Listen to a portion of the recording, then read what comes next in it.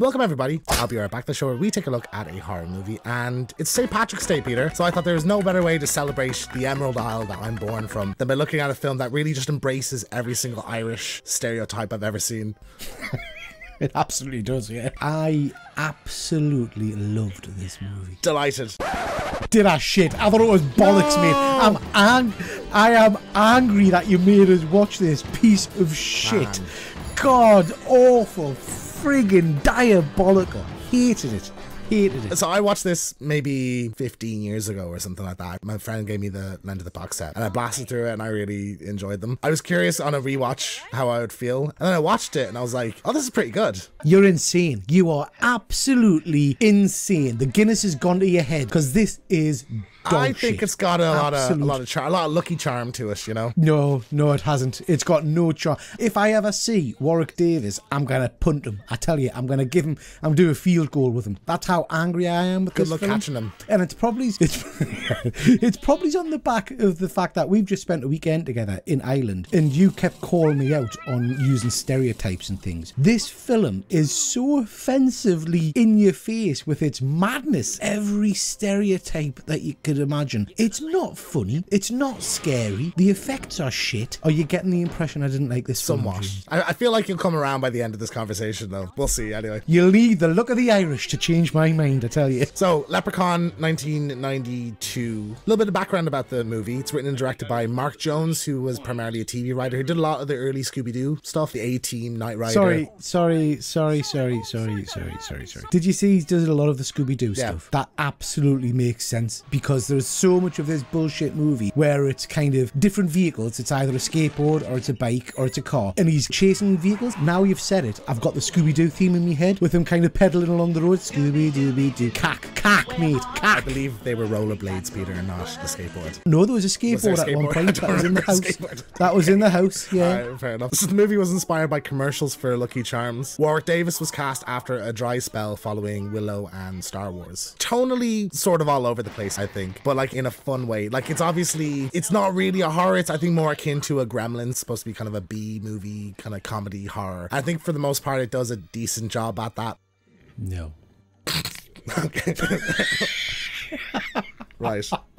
No, I get where you're coming from. It's got that kind of 80s nostalgia feel to it in terms of like Critters or Gremlins or Ghoulies and that kind of stuff. I mean, the opening scene where he comes down the stairs and sits and does the little poem. It's like, oh my God, what am I found watching? It very strange that they show him off the bat immediately, the first shot of the movie, and then the first kill, the scene after that, they're like playing coy. They're just showing his feet and showing him in shadows. It's like, well, they did that because it looks friggin' ridiculous. That's why they do that. They're embarrassed to show him in his costume with that face makeup on, surely. Did you not like the face makeup? I thought the face makeup was pretty good. It was alright. If you're going for a scary leprechaun, I think that's as good as you're going to get, really. A scary leprechaun. Are you telling me that was a scary Well, I mean, leprechaun? it's an attempt. In his little green outfit with his little boots on.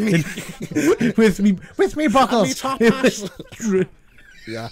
The one thing I was now really surprised at, and we've watched a few kind of low budget 80s, kind of 90s horror films at this stage, it's really well acted. I think the cast in this are really good. Like the core 4 characters in it, the young kid, Jennifer Aniston in her first theatrical film, the hunky painter guy, Ozzy, who's like the big oaf. I thought they were like really fun. They had a good dynamic. Have we watched a different film? They were awful. Absolutely bloody awful. Jennifer Aniston plays basically Rachel, doesn't Well, yeah, exactly. Literally spoiled rich kid from LA. The little kid, I could have quite happily chucked him down the well. And then the big one, the horrific narrative of, I'm dumb, people laugh at me when people turn their backs. We're going to get him brain surgery to make him smart. Fuck off. It was awful. I guess I'm a simple man with simple tastes, Peter. That's how I'll justify that. I feel you're giving this more credit because you feel a kinship to the leprechaun or something like that. I don't know. There's a moment where Jennifer Aniston walks down the stairs and she has a tray with 2 glasses on it, and it really annoyed me. I mean, if that's all that annoyed you in this film. Why would you have a tray with just 2 glasses on it? You could just carry 2 glasses. That is the question of the century, isn't it? Why 2 glasses? That's my only negative for the entire film. Wow. The kills, mate. Come on. There is no kills. The only interesting kill for me is death by pogo stick. Fun, creative. It's got a bit of gore. Quite like that. Everything else, dog shit. I quite like the cop chase sequence through the woods. I thought that was like well shot, and like it ends on a neck snap, which is a bit but like it was fun. Onto the Leprechaun anyway. The makeup is fairly impressive, and like I don't think you'd even know it was Warwick Davis if he didn't have that on. I'll give you that. I think the makeup was okay, and I think, to be fair, Warwick Davis does a good job creating this character. At no point did I think, oh, it's Warwick Davis. He kind of really leans into the humour of the role, and he tries to give the horrendous script best he can do with it. You know, there's some interesting quips and things there. Some elements I think are like genuinely creepy. Like he kind of does some lullabies at some point, like he lures people in with voices and stuff. I thought was quite interesting. The whole vehicle thing is very strange. Well, one, why does he need a tricycle or a skateboard or whatever if he can teleport? There's a moment where he actually teleports into a safe. Exactly. I didn't get the Leprechaun's powers at all, to be perfectly honest. I didn't understand what his abilities were or anything other than a little bit of teleportation now and then. Don't think he does much else. He can move things with his green laser fingers. And he polishes a lot of shoes. I love that. I love the shining shoe thing. I thought that was really funny. I also like that he's a bit of a pervert. He was like caressing Jennifer Aniston's legs. I mean... Or he grabs the guy's groin at one point as well, which is a bit like... He's a dirty little leprechaun. There was some bits where I suppose when he's chasing people and stuff like that, and I don't know if it's meant to be funny or frightening, but it's disturbing. Probably it's because of that kind of pervy nature of it. Like I think he's chasing Jennifer Aniston at one point through the field at night, and it's genuinely like, oh, this is a bit unsavory. I thought the actual performance of the Leprechaun was okay. He's committed to it, you know. He's giving it socks, and I think he's absolutely doing what he was asked to do. And I know he had some creative input on the character that we'll talk about in a minute. I don't get the kill side of things annoyed us because I kind of feel they set up good kills. So you know the big bloke swallowing the bit of gold. I thought, oh, that's going to lead to a great bit where he's kind of splitting him open and pulling the gold out or something. That is in, I believe, in one of the following movies that's a sequence. Oh, I actually thought that was it. I thought that was in this. I misremembered. I thought he did get reached into his stomach, but they'd come back to that later on. I think this is probably the film to watch with a group of mates when you're drunk or you've been doing other things and you're a bit more relaxed, shall we say. I can see you having perhaps a giggle with it at that point. But if you sat stone cold sober watching this, it's just... I watched this on my phone in bed and I had a good time. There's a couple of lines I yeah, most action you've had in your... no, yeah.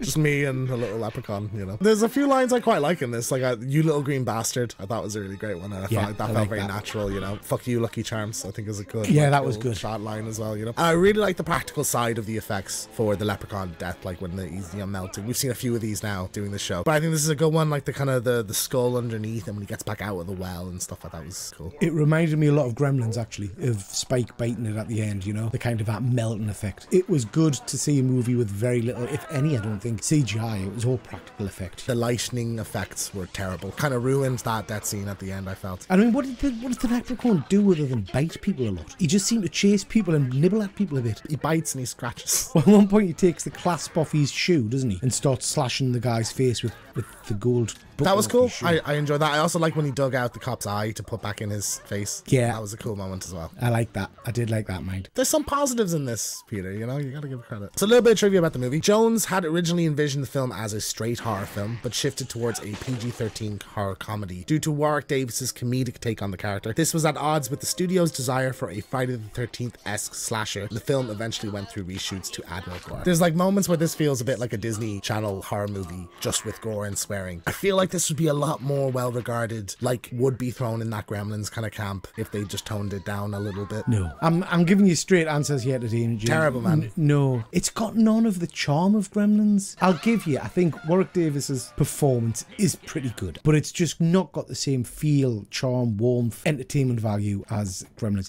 I was bored watching this. I mean, very bored, because it was just silly. It gets sillier, trust me, down the road in this franchise. I'm not watching more. What, you sure? No. They get worse. This is like one of the better ones. George Lucas received a special thanks credit because Warwick Davis was under contract to him and gave Davis permission to appear in the movie. Well, at that point, like 1992, Warwick Davis like didn't appear in anything from like 86 to the newer ones. I don't think Warwick Davis has really done a great deal, has he? Other than he did Willow, obviously, and Star Wars and whatnot. I don't know what else he's been in. And lastly, Warwick Davis started to regret making the film, but due to Aniston's later success on television, the film received a renewed interest and was later successful in video rental stores, spawning a lengthy series of sequels. Now, onto the sequels, Peter. How many movies do you think are in this franchise? Well, I know, I'm afraid, I know, because... Son of a bitch, you were supposed to not look at the the rest of the series. Because I thought it was so bad I googled it to see where it went, and there's like 7 movies or something ridiculous. Asian total. How can there be 8 movies of this piece of shit when some of the classic movies, like let's go back to Fright Night, we've got kind of one cracky sequel? How can there be 8 movies of this crap? It's cheap, man. You know, like it's cheap and they made money. It was only the first 2 that went out in cinemas. The rest were direct to DVD. So you have 2, which is set in LA, if I remember correctly. 3 is in Vegas. Leprechaun 4 in space. Of course, natural. Yeah. One of the earlier ones to do that, I think, because had Jason X down the road. Leprechaun in the Hood. I'm not joking, this is real. Then Leprechaun Back to the Hood. And that's back 2, like the number 2, if I think so. Cool, down with the kids, like that. And that's the end of Mark Davis's involvement in the franchise. Then there was a reboot kind of in the late 10s called Leprechaun Origins, where it was Hornswoggle, who's like a wrestler, played him. And it's a remake reboot, leans more into the horror. Produced by WWE, I think. All right, weird, that's odd. Awful, if I remember correctly. And then there was kind of a requel called Leprechaun Returns, which goes back to the first one, but it's not Mark Davis. And I feel like that would have been a bit more legitimized had they just got Mark Davis back. But I think that's the one where he reaches into the guy's stomach to grab the coin. Okay. I'm not watching any of those. Mate. No. Well, I'm saying that. Leprechaun in the Hood. That's got us intrigued. We have to do a 2 for then. Watch Leprechaun in the Hood and Back to the Hood. God. I can't remember which one. One of them has a really good lawnmower kill that I really like. I think that's my issue with this, really. Not only is it just too silly for me, I just didn't enjoy the kills. And if you're watching a horror, that's kind of what I'm expecting. Even Gremlins had some entertaining, good horror elements to it. Kills like the old lady on the stair lift and things like that, you know? I don't feel we've got much of this other than, like I say, Pogo Stick to Death, which was quite good. I think they get a bit more inventive in the later movies. There was a crossover with Candyman pitched at one point. It was shelved after Tony Todd refused, flat out, just said, I respect my character too much to participate in this. So they just good for him. Good for him. It's going to be called, Candyman versus Leprechaun. Obviously because of the success of Freddy vs. Jason. And there is a reboot in development with Jones and Davis both expressing interest in returns. Davis apparently wants to do a TV series set in the Wild West. That sounds really fun. No, it doesn't. I think that sounds good. I like that idea. A leprechaun in the Wild West. God. Imagine him with his little chaps and his revolver at his hip and the cowboy hat. Yeah, that'd be great. The gold would tie into that. Like, you'd have prospectors and stuff like that. I think, I could see that working. I think like a change in setting like that would be good. But like, we've seen Chucky very successful on television, so like, I'd be up for seeing. I just love to see Mark Davis return to it, to be honest. So, do you know what? I think if I go into it knowing that it's more of a silly, really silly, offensive comedy rather than expecting a horror, that might have a different outcome for us. Going in thinking it's a good horror, no, it doesn't work. So, any final thoughts on Leprechaun? I'm angry with you. I'm really quite angry that I've wasted an hour and 34 minutes of my life watching this. Just utter tosh. But you should be angry as well, as an Irishman. This is one of the most racially offensive movies I've seen in terms of all of the stereotypes in just awful. It's awful. Going into it, I was expecting, like, this probably hasn't aged well for me. Like, I'm gonna hate this. And I actually had a lot of fun watching it. Were you drunk? Had you been drinking? Be honest. Had you been drinking when you watched it? No, I hadn't. I don't believe you. It's a campy, silly, low-budget horror movie. It's got, I think, a good cast and an interesting villain in it. So yeah, I like this one. So, is this better than Willy's Wonderland? Is it shite? No, Nicolas Cage wouldn't be anywhere near this movie. You won't even dare to say you'd love to see Nick Cage in a little green hat and buckles. I want Nicolas Cage. No, actually, now you're saying it. That sounds interesting. Yeah. I think it's better than Willy's Wonderland anyway, so. Get stuffed. Yeah. You are kidding. Are you kidding? No. Are you kidding? You're not well. You've got issues. We need to collect some gold so you can go and have some special brain surgery to make you better.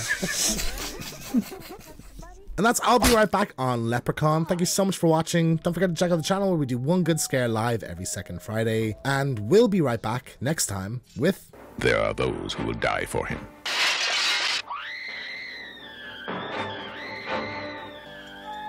There are those who will kill for him.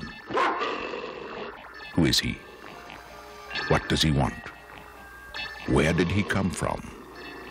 And can he be stopped? The Omen.